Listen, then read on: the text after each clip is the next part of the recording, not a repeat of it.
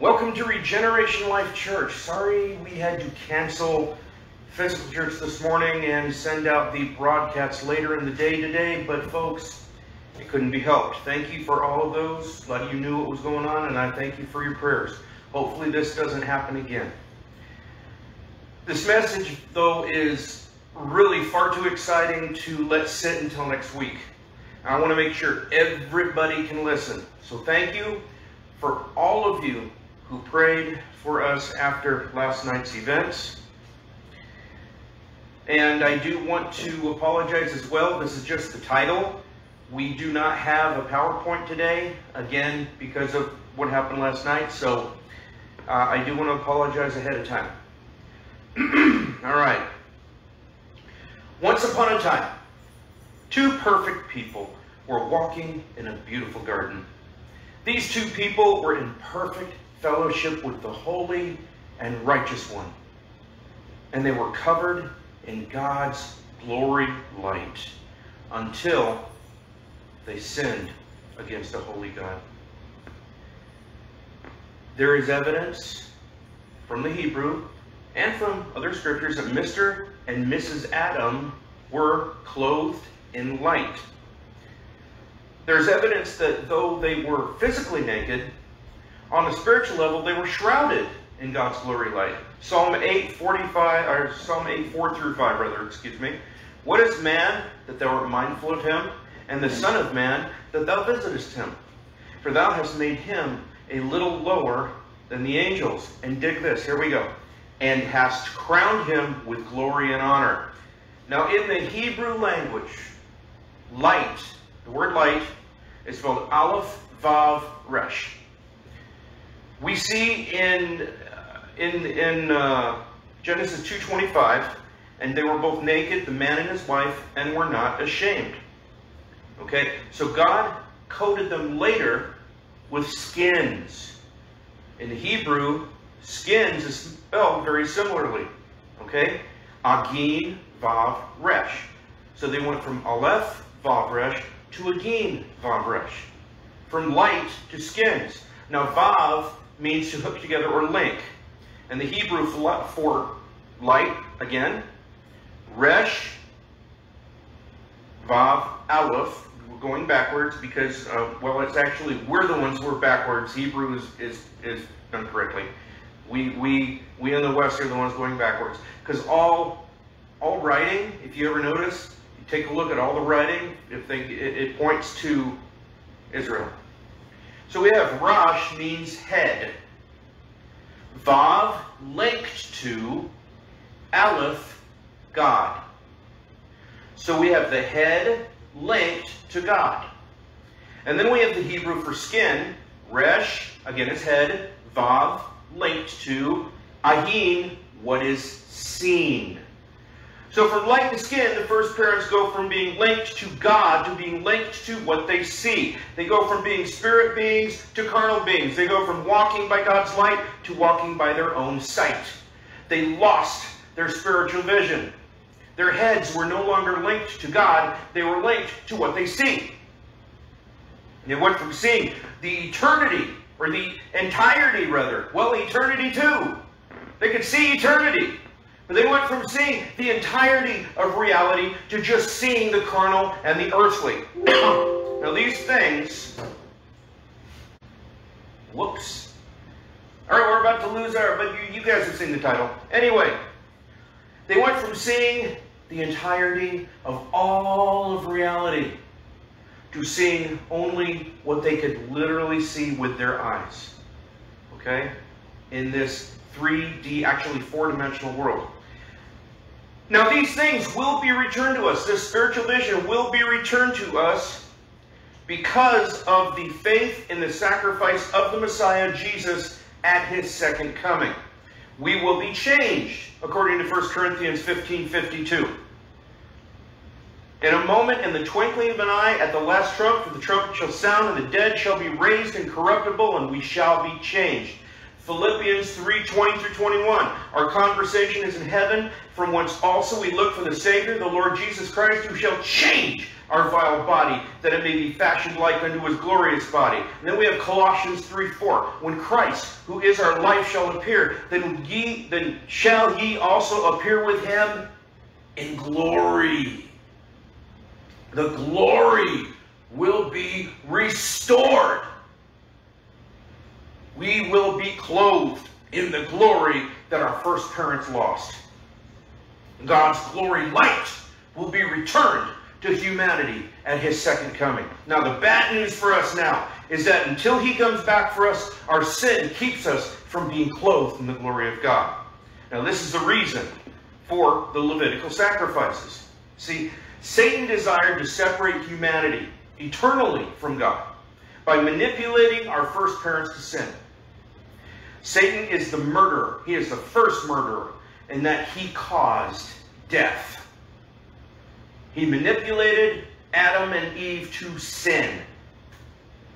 Now, man was separated from God due to disobedience to him and became subject to both the laws of spiritual and physical death. But God established the sacrificial system immediately for the blood substitute to take the punishment for the sin of man that we so richly and justly deserve. So God clothed Adam and Eve in the very first blood sacrifice with the skins of that blood sacrifice as the covering for light, the light that they lost. The sacrificial system, however, was temporary as a solution to the sin problem. It didn't remove sin. It only covered it up so that sinful humanity could fellowship with a holy God, since man was no longer clothed again in God's glory. And just like Adam and Eve's fig leaves did not cover their sin, our works cannot cover our sin. Ephesians 2:8-9, for by grace are ye saved through faith, and not that of yourselves. It is the gift of God, not of works, lest any man should boast. Coverings of authority don't work. Coverings of genetics don't work. Coverings of religion and religious works don't work. Coverings of excuses don't work. Lay down on the couch and tell me about your mother, and maybe we can find out what's wrong with you. No! That doesn't work. Sorry there, Freudian people. Excuses like, oh, well, we're all human. We all make mistakes. Nobody's perfect, so God will accept me. Wrong. Sorry, that's an excuse. It doesn't work. Excuses like, well, I'm a good person, or I'm not as bad as old Joe. I'm a pretty good guy. It's not like I committed murder or anything. Ha ha ha. It's an excuse that doesn't work. Excuses like thinking God judges on some kind of curve. Well, my good outweighs my bad, so I know I have God's favor. I don't do that many wrong things. Most of the stuff I do is pretty good. Doesn't work. People even use God's grace as an excuse for their sin. That doesn't work either. You want to talk about people who only made, oh, well, I've only made a few mistakes. Well, guess how many Adam and Eve made before they got judged? Hello, somebody. And they needed a sacrifice. If they needed a sacrifice for their sin to cover them, so do you. And the only sacrifice that can cover you now is that offering of Jesus Christ, because all have sinned and come short of the glory of God. This sacrificial system that God gave, okay, under the Old Covenant was temporary. It pointed forward to the Messiah's substitutionary death for us. Adam and Eve faced judgment in the garden, and we have to face ours at our death. For it is appointed unto man once to die, but after this, the judgment. Hebrews 9:27. Make sure that you are covered in the blood sacrifice of the Messiah. Jesus, the God-man, who offered himself as your sin substitution. Now, today's message at Regeneration Life Church is why the Jews rejected the Messiah, part 7. They didn't know the sacrifices pointed to the Messiah.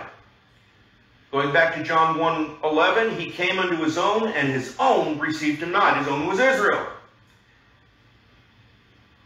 They rejected him. They did not receive him. They were his own. And he had something to say to them. John 5:39-40, search the scriptures, for in them ye think ye have eternal life. And they are they which testify of me. And ye will not come to me, that ye might have life. They thought they had eternal life through keeping the law. And as we shall see in a couple of weeks, during the time of Jesus, they were not really keeping the law, but they were violating it in some very dangerous ways. But they thought they were keeping it. They wouldn't come to the Messiah because they thought that the blood of the sacrificial system atoned for them apart from him. And it was actually those sacrifices that pointed to him. The rabbis of today, and I don't know fully why, tell their congregants that since the temple was destroyed, they are now saved by works. I'm sorry. God was clear. There is zero scriptural support for this. The scriptures testify that the blood sacrifice in Exodus 30:10 would be throughout your generations. And that atonement is only by blood, Leviticus 7:11, which is why they were not allowed to eat blood, because blood represented atonement. Today we're going to look at something not only the first century Jews miss, not only something that modern Jewish people miss, except for our Messianic brothers. If we're going to be consistent here, I can't just pick on Jewish people. Andy Stanley misses it too, along with many Christians. Sorry there, Mr. Stanley. I'm sorry to tell you this, but we do not unhitch our faith from the Old Testament. Period. The Old Testament points to our Messiah. But folks, far too many pastors just are not teaching these truths. Today, we look at the types and shadows regarding several of the sacrifices as they relate to the Messiah, Yeshua, Jesus the Christ. The Levitical sacrifices in the Tanakh point to him. They point to Messiah. They point to Jesus. They point to the Word who was with God and the Word who was God, who was made flesh and dwelt among us. Today, let's look at 5 of these sacrifices from Leviticus 1-5. Now, we don't have time to go through verse by verse each of these individually. There's a ton of verse-by-verse information we could go through, but for the sake of brevity, again, I don't want to hear myself talking for hours and hours and hours and hours and hours either. So for the sake of brevity, this is going to be a condensed survey. Let's look at the burnt offering. The burnt offering represents a complete surrender of the will and worship and adoration of the Lord. This was done as a free will offering in which man's will was in full alignment with God's will. Commitment, devotion, adoration, unconditional surrender. It was accepted as an atonement for unintentional sin in general. Now, in Leviticus 3 verse 3, if his offering be a burnt sacrifice of the herd, let him offer a male without blemish. Well, folks, the Messiah was a male without blemish. 2 Corinthians 5:21, for he hath made him to be sin for us who knew no sin. 1 Peter 2:22, he did no sin, neither was guile found in his mouth. 1 John 3:5 shows that he was manifested to take away our sins, and in him is no sin. The Messiah is without blemish. The Messiah was offered voluntarily. Leviticus 3:3. He shall offer it of his own voluntary will, speaking of the Levitical sacrifice, the burnt offering. He will offer it of his own will at the door of the tabernacle of the congregation before the Lord. Titus 2:14 says, of Jesus, the Messiah, who gave himself for us, that he might redeem us from all iniquity and purify unto himself a peculiar people zealous of good works. Look at those first words again. Gave himself for us. He offered himself voluntarily. John 10:17-18. Therefore doth my Father love me, because I lay down my life, that I might take it again. No man taketh it from me, but I lay it down of myself. I have the power to lay it down, and I have the power to take it up again. Leviticus 1:4, continuing on. And he shall put his hand upon the head of the burnt offering, and it shall be accepted for him to make an atonement for him. This is man identifying with his sacrifice. Okay, well, but brother, we are not able to go back in time and put our hand upon Jesus. That was provided for you too. Buckle up. This is going to be a very interesting ride. Folks, that was the purpose of the crown of thorns. See, again, we couldn't lay our hand on it. We couldn't put our hand on his head. But thorns are representative of man and the judgment on man. In 2 Samuel 23:6, the sons of Belial are called thorns. That's not the only scripture. But again, we could be here for a while if I went through a bunch of them. But the thorns are a representation of man and the judgment of man. So, we could not put our hands on the Messiah's head. So what was there? Thorns that represent us. The Messiah's blood was sprinkled on the mercy seat, just like the sacrifice. Leviticus 1:5, and he shall kill the bullock before the Lord. And the priests, Aaron's sons, shall bring the blood, and sprinkle the blood round about on the altar that is by the door of the tabernacle of the congregation. Let's look at Hebrews 12:24. And to Jesus, the mediator of the new covenant, and to the blood of sprinkling, that speaketh better things than that of Abel. His blood is sprinkled on the mercy seat of heaven, folks. We also have 1 Peter 1:2 speaking of this.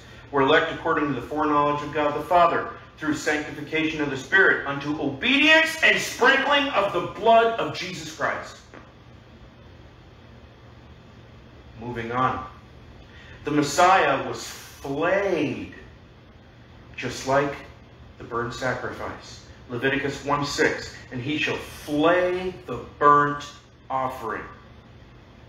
Matthew 27, verse 26 and others tell us that Jesus was scourged. That means he was whipped. And we're not talking about one of these little one-prong, not like that at all.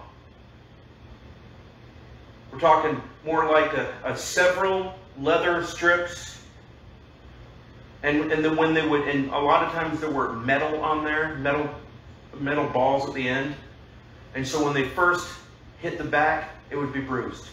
There'd be bruising all up and down the back. And then a little bit of blood, and then more blood, and then more blood. By the time they were done, the back and back of the arms and the shoulders and the buttocks of the victim, of the person being scourged, were in ribbons. The skin was flayed off the victim of the one who was scourged with the whip. Just like the sacrifice described in Leviticus 1 that was flayed, our Savior was likewise flayed. His back was left in ribbons. And this was before the cross. The Messiah was in pieces. Leviticus 1:6 shows that the sacrifice was to be cut into pieces. Oh, now come on, brother. He wasn't cut into pieces. Come on. All right, maybe not like his skin was holding him together. But you know what happened on that cross? Okay, we know none of his bones were broken because Psalm 34:20 tells us that. But when Jesus was nailed to the cross, not only was he was laid down on the stipes, or the crossbeam rather, and his arms were stretched out and given a slight angle, okay? Nails were put right in here, which was considered part of the hand according to ancient medicine. They put like railroad spikes right in there, okay? And so he's hanging there. So they take this crossbeam and they drop it on the upright beam and to a certain point. And he jars. And when he jarred, okay, he's probably around between 150 and 200 pounds. Okay? And when that happened, the joints would pop. The joints would pull apart, folks. And the triangle of forces after that would pull his bones apart from the joints. So was he in pieces? Well, if you look at what happened to the joints of his body, the only thing holding them together was the skin. So yes, the Messiah was in pieces. The Messiah suffered fire upon wood. Now, Leviticus 1:7 tells us of the sacrifice, and the sons of Aaron the priest shall put the fire upon the altar and lay the wood in order upon the fire. Just as the priest prepared the wood on that fire, the Messiah would be placed on a wooden cross to absorb the fire of the righteousness and the wrath of Almighty God on our behalf. The parts of the offering were consumed entirely. Leviticus 1:8, and the priests shall burn all on the altar to be a burnt sacrifice, an offering made by fire of a sweet savor unto the Lord. The Messiah was consumed entirely by two things: his love for you and me, and the wrath of God. And it was because of his love for you and me that he suffered the all-consuming fire of the wrath of God. Why would the Messiah's suffering and death be a sweet savor to him? We know that the Father loved the Son. John 3:16 is our answer. For God so loved the world that he gave his only begotten Son. It's a sweet savor to him because he loves you. And he loves me. That's why, as Isaiah 53:10 says, it pleased the Lord to bruise him. Let me read Isaiah 53:10. Yet it pleased the Lord to bruise him. He hath put him to grief. When thou shalt make his soul an offering for sin, he shall see his seed. He shall prolong his days, and the pleasure of the Lord shall prosper in his hand. There's the resurrection right there. He shall prolong his days. But our point here is, it was because of his love for us that Jesus was offered for our sins. And it pleased the Lord to bruise him because of his love for us. Now, certainly there are other animals that could be offered depending on the economic status of the offerer. Leviticus 1:10 and 1:14 show this. But each one had a significance. The ox represented Jesus as a beast of burden. Seriously. The ox as the beast of burden. He was burdened with our sins. He carried the weight of everyone who ever lived, from Adam to the end of Revelation, to the culmination of all things. He carried that. He carried all of us on his shoulders. Christ bears our burdens. He took the burden of our sin and he pulled us out of sin. The lamb represents Jesus as the perfect one who came to die and take away our sin. The goat represented Christ as the rejected one who became sin for us. He was rejected by men so that we would not be rejected by God. And then in that moment on the cross, when he took all the sin of the world upon himself, even God turned his face away from him. Even the Father turned his face away from him. But Mr. Carpenter, but Pastor, but isn't Jesus the God-man? Yes, he is. That means he has two natures. He has the God nature, which could not be separated from the Father, and he has the human nature. And it is in his human nature that he was separated for fellowship with the Father. Theologians call it the hypostatic union But that's why. That's what's going on. Let's move on to Leviticus 2, the grain offering. This was an offering showing consecration to service, in the Lord's service. First of all, let's look at Leviticus 2:1. And when any will offer a meat offering, now meat is the King James word for food. Okay? Any kind of food was meat. It became a reference to animal flesh later. Okay? When any man will offer a meat offering unto the Lord, his offering shall be of fine flour. How do you get flour to be fine? You have to sift it. Sifting is a figurative word picture in the Bible referring to temptation or trial to determine character. Luke 22:31 and 32. And the Lord said, Simon, Simon, behold, Satan hath desired to have you, that he may sift you as wheat. Hello, somebody. But I have prayed for thee, that thy faith fail not. The use of the sifting word picture is also used in Amos 9:9 and Isaiah 30:28. The devil wanted to cause Peter some trials and tribulations. Christ was sifted in this fashion by Satan for 40 days in the desert after Christ's baptism. So that sifting that the devil wanted to do to Peter, giving him trials, tribulations, temptations, Christ was also tempted. Christ, as the Messiah, was sifted. In Matthew 4 and Luke 4, for 40 days after his baptism, he was sifted. He was tempted. He was tested. Moving on. Leviticus 2:1 talks about oil. Oil poured upon it. Grain, here it was mixed with oil.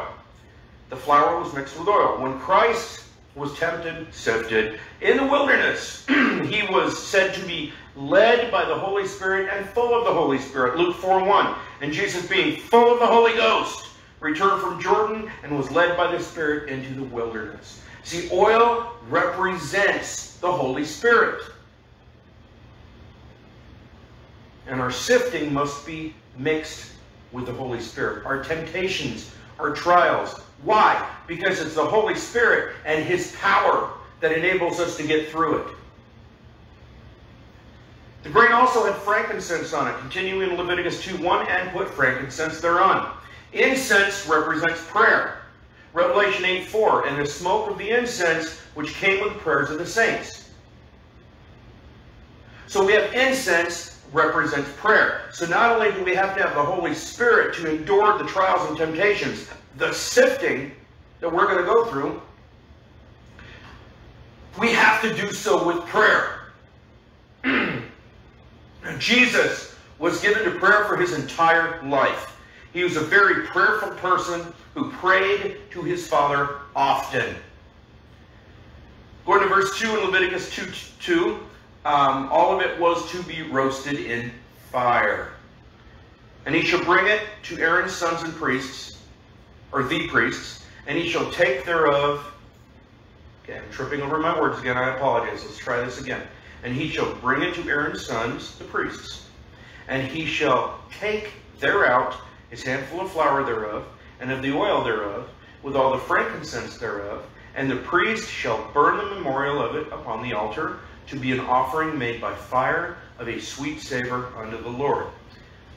We just talked about sifting representing trials, tribulations, and temptations.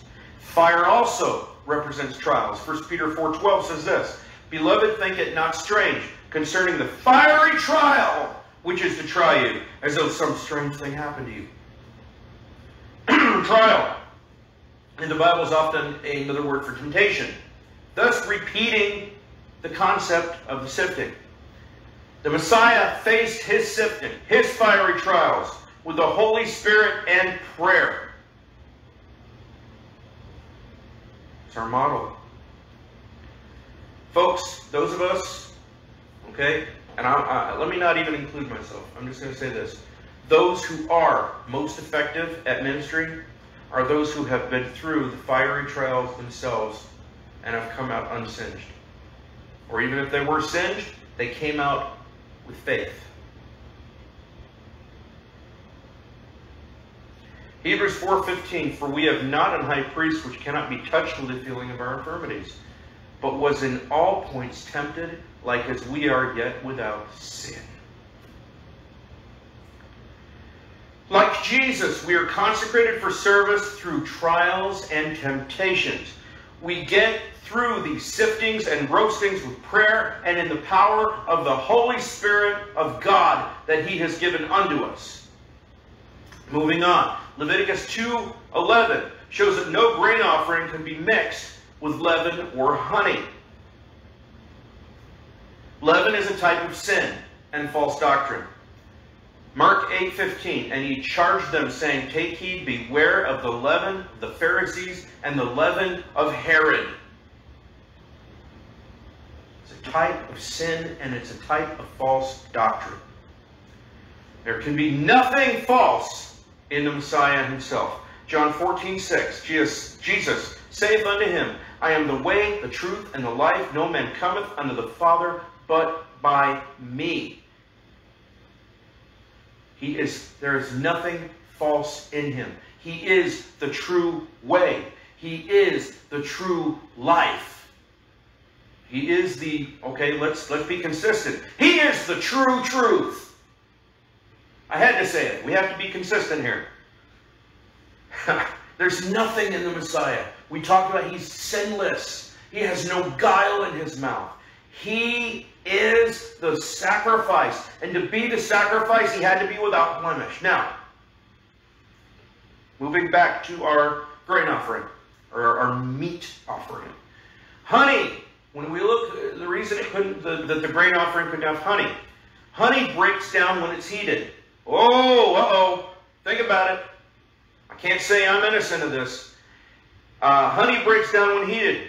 Now, Christ's body may have been broken, but He remained steadfast. Even though He was taking all the heat for our sin, He did not break. Hebrews 12:2, looking unto Jesus, the author and finisher of our faith, who for the joy that was set before Him endured the cross, despising the shame, and is set down at the right hand of the throne of God. You know, when they offered Him even the mildest of painkillers, He spit it out. He wanted to take all of it. His intention was to take all of our punishment, and He never wavered from His mission, despite His sufferings. There was no honey to break down in that heat. Moving on to Leviticus 2 verse 13, shows us that the grain offering was to be offered with salt. And every oblation of thy meat offering shalt thou season with salt. No, and let me move on to this. Hold on. Shalt thou season with salt, neither shalt thou suffer the salt of the covenant of thy God to be lacking from thy meat offering. Okay. I want to make sure I get it in there, because salt here is called the salt of the covenant. Salt represents God's ability to change a curse into a blessing. Christ turned the curse of death into the blessing of life for all those who have faith in Him. Likewise, He turns the trials and the tribulations that we were just talking about into blessings. James 1:2-4.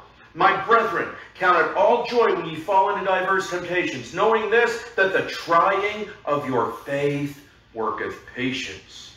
But let patience have her perfect work, that ye may be perfect and entire, wanting nothing. God turns the curse of the trial into blessing.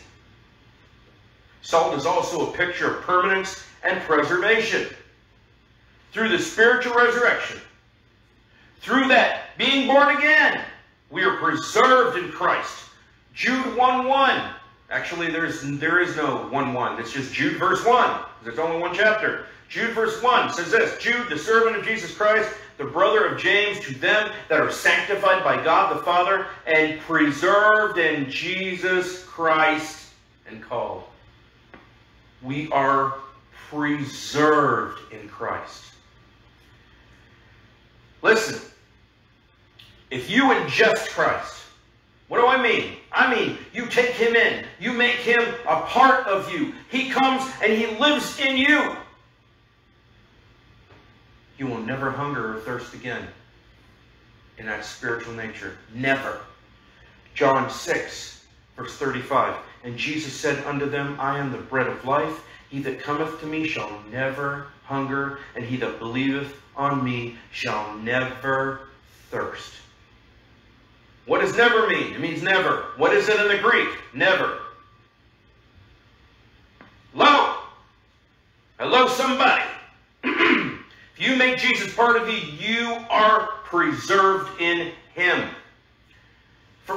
Continuing on, in Hebrews 10:14 shows that He perfects His believers forever. For by one offering hath He perfected forever them that are sanctified. Now, I understand there are people that are going to have questions. Maybe you haven't heard some of my previous messages. So let me go ahead and give you a brief explanation here. Okay, you are made perfect on the inside. When the Holy Spirit comes inside you and spiritually resurrects you, you become born again, in other words. You become regenerated, in other words. You are made perfect on the inside. Now what you need to do is take what is on the inside and live it out on the outside, because you need to deal with this flesh suit. Okay? You've been perfected forever, but in the inner man, you must now live it out. Okay. Salt is also a picture of flavor. Psalm 34:8. O taste and see that the Lord is good. Blessed is the man that trusteth in Him. There are unsearchable treasures in the Word of God. And these give our lives a lot of flavor. If you are in there searching for them and looking, it's like, oh, that is awesome. Oh, look at that. Oh, let me go over here. Oh, I'm making connections. Oh, this is really cool. I've never seen this before. You get excited. Moving on to the peace offering, Leviticus 3. The Messiah died for our peace. Isaiah 53:5. But He was wounded for our transgressions. He is bruised for our iniquities. The chastisement of our peace was upon Him. Now, Leviticus 3 does talk about the peace offering, but I want to kind of look at Leviticus 7 just a little bit. Okay? It shows that three parties are involved in this offering. The offerer, the priest, and the Lord Himself. Excuse me. This speaks of the Messiah, not just as sacrifice, but as priest, bringing peace between God and man. See, the unsaved man is at war with God. James 4:4 says this, Ye adulterers and adulteresses, know ye not that the friendship of the world is enmity with God. That means extreme violence, extreme hatred. Romans 8:7, because the carnal mind is enmity against God. There's that word again. But you see Romans 5:1, therefore being justified by faith, we have peace with God through our Lord Jesus Christ. Now I'm going to cut this one short because I would like to spend a little more time on the sin offering and the trespass offering. But Jesus is our peace offering. Again, Romans 5:1, therefore being justified by faith, we have peace with God through our Lord Jesus Christ. So let's move on to the sin offering. Now the sin offering was for the sin nature. We see this in Leviticus 4:2. Speak unto the children of Israel, saying, if a soul shall sin through ignorance against any of the commandments of the Lord concerning these which ought not to be done, and shall do against any of them. Now, that is speaking, notice the word ignorance. Okay, you're just sinning because you're there. All right, it speaks of sin as a general principle here. Many times we sin in ignorance. Even those of us who are born again, you can sin in ignorance. We don't know what we should know a lot of times. And this is a reference to our sin nature. Now, a lot of the offerings here had the same routines. Bring it to the door of the tabernacle, lay a hand on it, sacrifice it, burn it, etc. So anything we've already covered, we're not going to touch again going forward. Now, Leviticus 4:12 shows us that the sacrifice was to be taken outside the camp. The Messiah, again, okay, it was taken outside the camp and burned, but the Messiah, in representation of having this, the sin offering being represented. All right, I just really blew that, didn't I? Okay, the sin offering being a representation of the Messiah was burned outside the camp. There, I fixed it. Just ignore everything I said before that. All right, so, not everything, just that little blurb. I said a lot of great stuff. Anyway, moving on. The Messiah, just like the sin offering, he was consumed with doing the will of the Father. The zeal of God's house had eaten him up to the point at which, after he left the Garden of Gethsemane, Hebrews said, as we saw earlier, that Jesus looked forward to the cross. He was killed outside the camp of the city of Jerusalem, and he was consumed by the wrath of God. Let's look at who the sin offering was for in Leviticus 4. It was for the high priest, verses 3 through 12. Now, unlike the Messiah, the Levitical high priest was just as much a sinner as the rest of us. Okay, so it was for the high priest, it was for the congregation, verses 13 through 21, and it was for the ruler, verses 22 through 26, and it was for the commoner, verses 27 through 35. Okay? That is a representation of this. Romans 3:23 says, all have sinned and come short of the glory of God. Galatians 3:22 says, all are under sin. Romans 5:12 says, all are in Adam. That's why death is passed upon all men, for that all have sinned. None are righteous. That includes Jew and Gentile. There is none righteous, no, not one. That's in the Tanakh. And repeated in Hebrews 3. Both Jews and Gentiles, that they are all under sin. As it is written, there is none righteous, no, not one. Now, we are all in Adam. We all die because we are all in Adam. 1 Corinthians 15:22 says, for as in Adam all die, even so in Christ shall all be made alive. It doesn't matter who you are. High priest, ruler, commoner. It doesn't matter your socioeconomic status. It doesn't matter your race. It doesn't matter what you do in life, your career, your background. None of it matters. All have sinned, and all need the Messiah's blood sacrifice to be saved. We all have the sin nature. Moving on to Leviticus 5 with the trespass offering. This is also called the guilt offering. While the sin sacrifice is for unintentional sins, the trespass offering is for exactly what it sounds like, trespasses. You broke the law. You did something you weren't supposed to do. It's an offering for specific sins rather than sin in general. So the sin offering was for sin in general. The trespass offering is for specific acts of disobedience. One commentator said this deals with the acts of sin rather than the fact of sin. See, this deals with sins, not just against God, but against other people as well.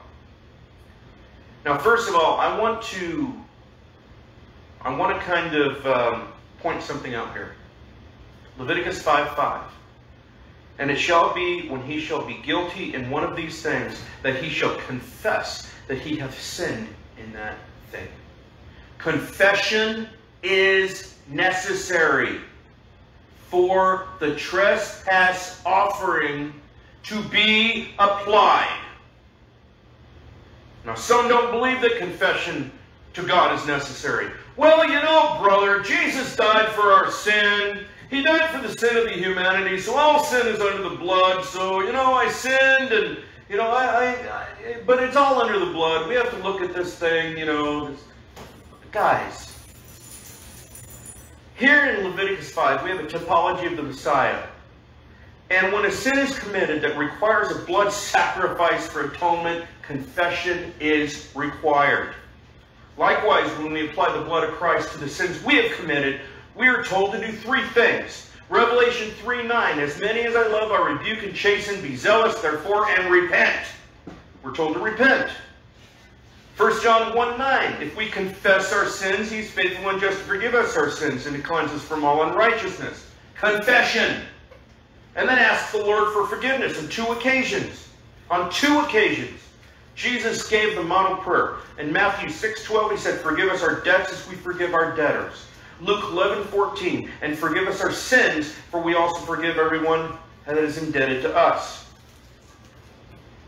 Even if you sin, yes, your blood is covered. Your sin is covered by the blood of Jesus. Yes, that is true. But Jesus knew that when he gave you these commandments, when he told you this is how you should pray. He already knew that he was going to the cross. And he gave that occasion 2 separate times.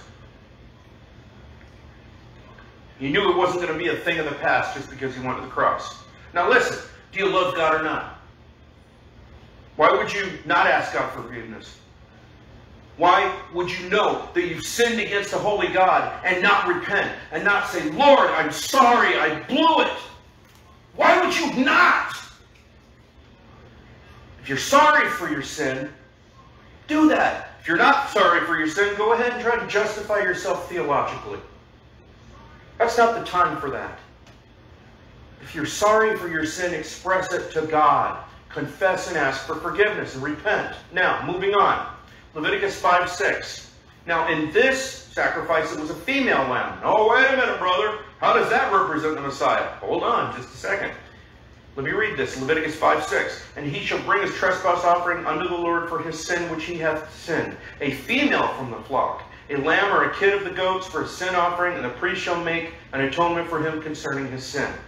Now, other offerings could be made for the poorer.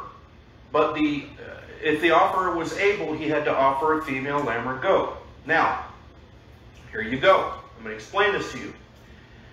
This represents the fact that the trespass offering, the sin that was committed, was not just against God, but against his people, which were often shown and described as female. You can see that in Isaiah 54, 5-6. You can see it in Jeremiah 4:11. You can see it in Matthew 25. That's why a female goat was offered. Okay? Or a female lamb was offered. Now, what are these sins? What are these sins that were against other people? Well, there are a few listed in Matthew 5. In verse 1, not testifying to the truth when you know the truth. Verses 2 and 3, touching something or someone unclean, such as a carcass or a leper. Now, what we know now is bacteria. They didn't know it was bacteria. But what we now know is bacteria, and dangerous bacteria. If you touch something dead, or you touch a leper, which is a leprosy, I believe it's either bacterial or viral. It's one of those little tiny things you can't see. But at any rate, we know that that can be spread to other people. These are not just sins against God. They can cause harm to God's people as well. And this is why a female, which represents God's people, was to be offered instead of a male in this case. By the way, reproduction takes place, of course, through the female. Sinning against God also affects our ability to reproduce other believers. Now, a trespass is a type of sin, which is why Leviticus 5 sometimes says it's a sin offering. The trespass offering, according to Leviticus 5:11, I said that because in Leviticus 5:11 it goes back to talking about sin. The trespass offering had no oil and no frankincense. Leviticus 5:11. Then he that sinned shall bring his offering to the 10th part of an ephah of fine flour for his sin offering. He shall put no oil upon it, neither shall he put any frankincense thereon, for it is a sin offering. It's an offering for his sin. A trespass is a sin. No oil here represents the fact that the sin was a trespass. It was an act of carnality, which is against the Spirit of God. Galatians 5:17, for the flesh lusteth against the Spirit against the flesh, and these are contrary one to the other. When we sin, ladies and gentlemen, we quench the Spirit. Galatians 4:6 shows that the Spirit flows into your heart, crying, Abba, Father. John 7:38 shows that he flows out of your belly as rivers of living water. You are conduit for the Holy Spirit. This is why sin gets in the way of reproducing other believers. Your testimony and your fruit are adversely affected by sin. When you quench the Spirit, you're just taking a big old boulder of flesh and going, cutting him right off from flowing through you. The trespass offering has other procedures as outlined later, one of which is in Leviticus 14 through 17. The priest shall take some of the blood of the trespass offering, and the priest shall put it upon the tip of the right ear of him that is to be cleansed, and upon the thumb of his right hand, and upon the great toe of his right foot. And the priest shall take some of the log of oil and pour it into the palm of his own left hand. The priest shall dip his right finger in the oil that is on the left hand, and shall sprinkle of the oil with his finger 7 times before the Lord, and of the rest of the oil that is in his hand shall the priest put the tip of the right ear of him that is to be cleansed, and upon the thumb of his right hand, and upon the great toe of his right foot, upon the blood of the trespass offering.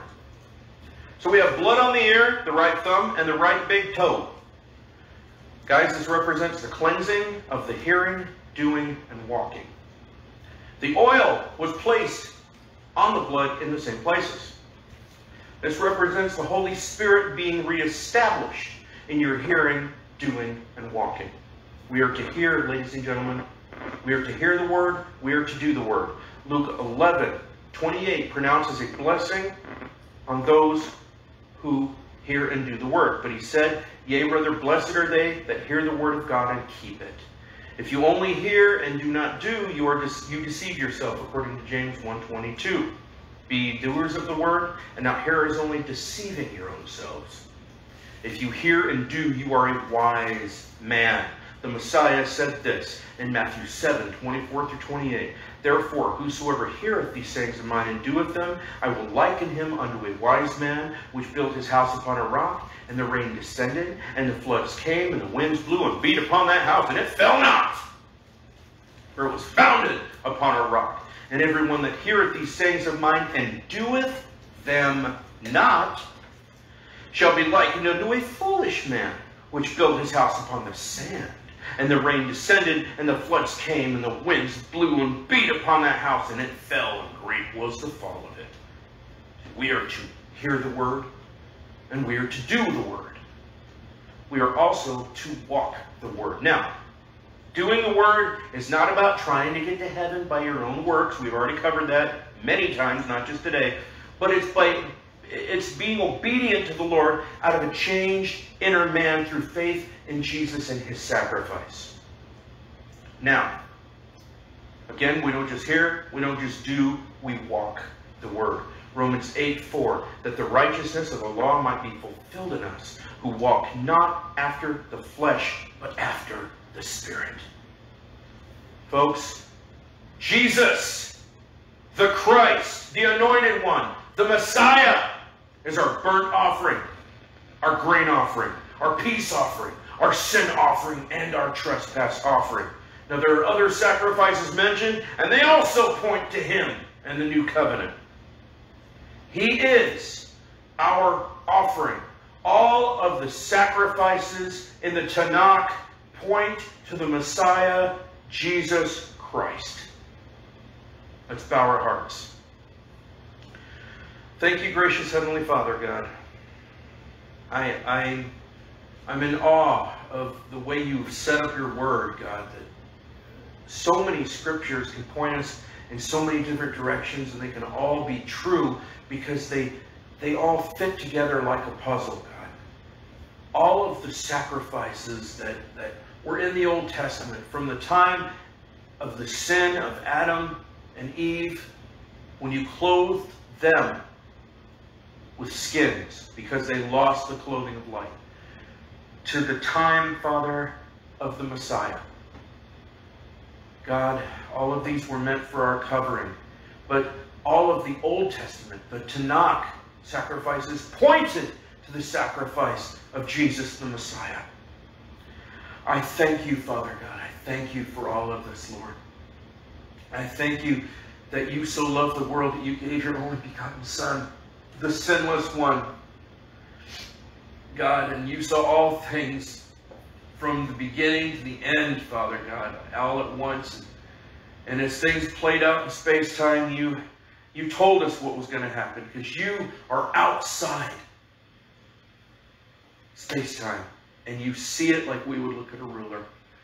I thank you, Father God, for all of this. I thank you for your word, Father God. Let it continually be a light to our paths. And give us all, Father God, give us all more of your Holy Spirit, Father God. Let him flow through us, Father God, so that we, God, can have more power to avoid sin. And I thank you for all of this in Jesus' holy name.